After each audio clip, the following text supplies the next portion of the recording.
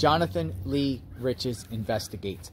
Protesters and counter-protesters are clashing right now outside the home of Leilani Simon. Leilani Simon, the mother of missing 20-month-old Quinton Simon.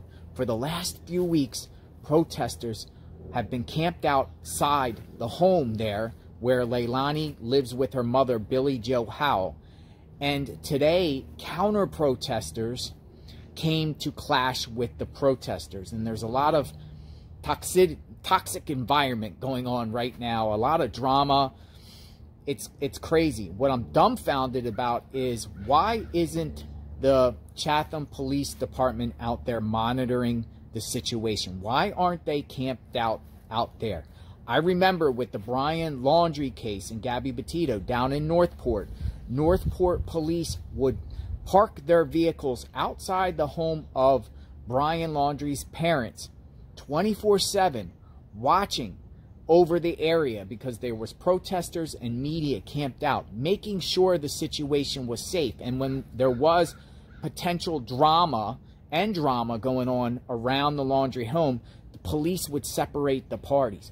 Why isn't that going on right now up there in Savannah, Georgia? You would think the police would be there to keep the peace and also keep an eye on Leilani, right? Leilani is the prime suspect in the disappearance of her 20-month-old son.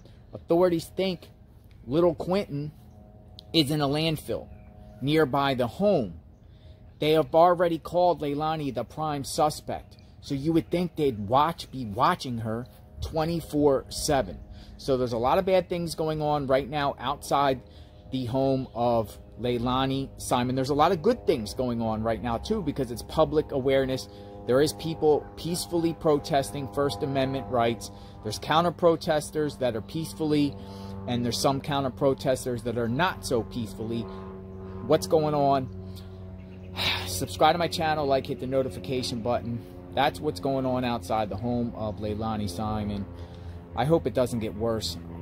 Hopefully, Leilani is held accountable as she is the prime suspect and police arrest her on something soon. Justice for Quinton Simon. Subscribe to my channel, like, and hit the notification button. God bless.